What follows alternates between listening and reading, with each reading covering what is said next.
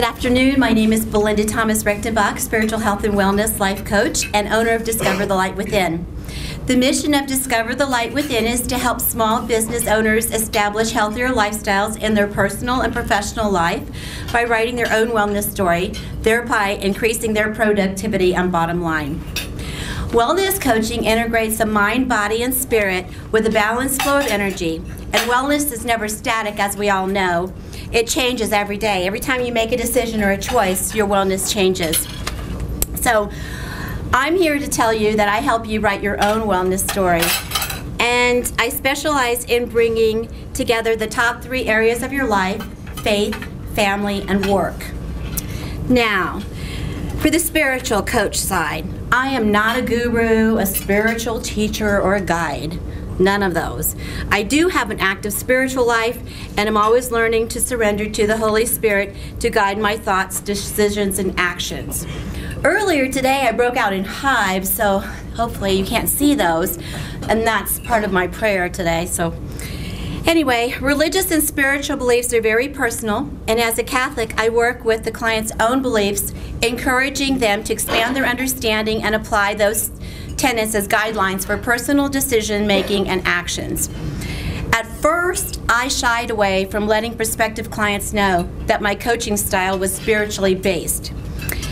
And then I realized that I was not being authentic and true to myself, and I was out of integrity. So that initially was a challenge.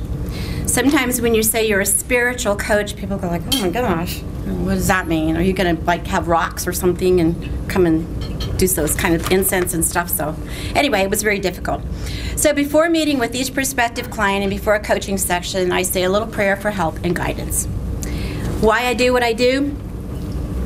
For 18 years, I was a jeweler, and I worked for a local company called Brodke Jewelers. And I was in and out of the industry. I have a bachelor's in psychology and master's in management, and thought this was where I was going to spend just a temporary time with them. Unfortunately, or fortunately, that didn't happen. I saw in the industry a lot of changes going on and lifestyle changes that were not conducive to my religious faith. I had a son going to Our Lady of Lourdes, and he was growing in his faith, and while he was growing in his faith, I was growing in mine. And I debated about telling the story, and I spoke to my friend, Andrea Malecki, who's responsible for me being here today. My 6th grader said to me on the way home from school one day, he said, Mom, I said, son, how was school? And he goes, oh, it was great. And I said, well, what'd you learn? And he's like talking, and we're just having small talk, and he goes, Mom? I said, yes, son. He goes, you were married before, right? And I was like, yes. And I said, you know that. He said, well, Mom, that means you're an adulterer, right?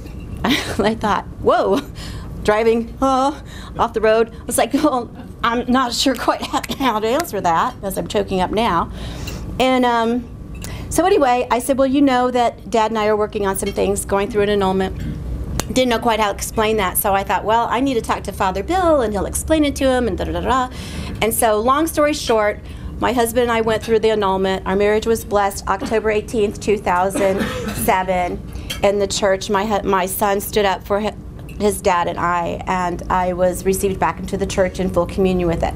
Now, I'm telling you this, and it's very scary to tell you this, but I have to be authentic and in integrity with myself. It was very important not only just to say I was Catholic, but to be a Catholic.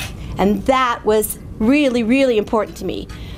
Because sometimes I hear people say, oh, yeah, I'm Catholic. I put it down on a piece of paper. But what did that mean? Well, that meant I had to go to reconciliation. I had to receive the sacraments. I had to know my holy days. I had to do the fasting.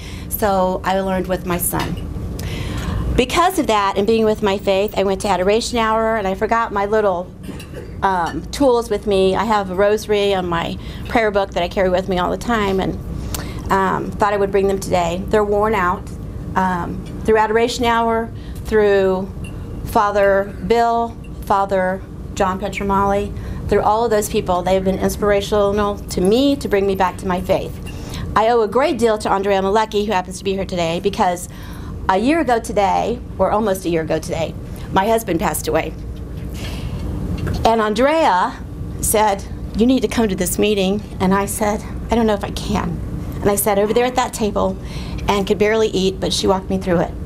And today I'm standing up here telling you, be fearless, live life like you mean it, don't be afraid, say you're Catholic and you're proud, and go out there and live your life abundantly. God bless you, and thank you.